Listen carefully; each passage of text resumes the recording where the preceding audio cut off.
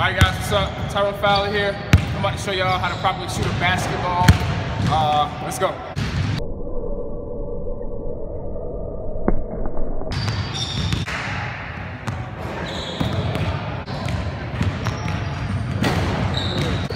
Alright, so the most important thing when shooting a basketball is you want to make sure you're on balance. You're not leaning over when you shoot, otherwise you're going to throw your shot off.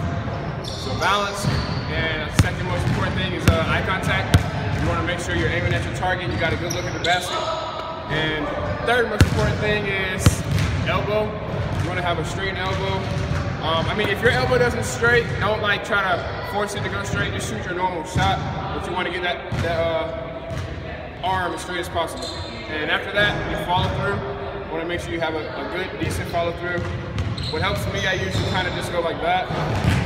Or, I don't know, that's just what helps. It helps me guide the ball in the basket. So here are some examples. You want to be on balance, eye contact, elbow as straight as possible, follow through.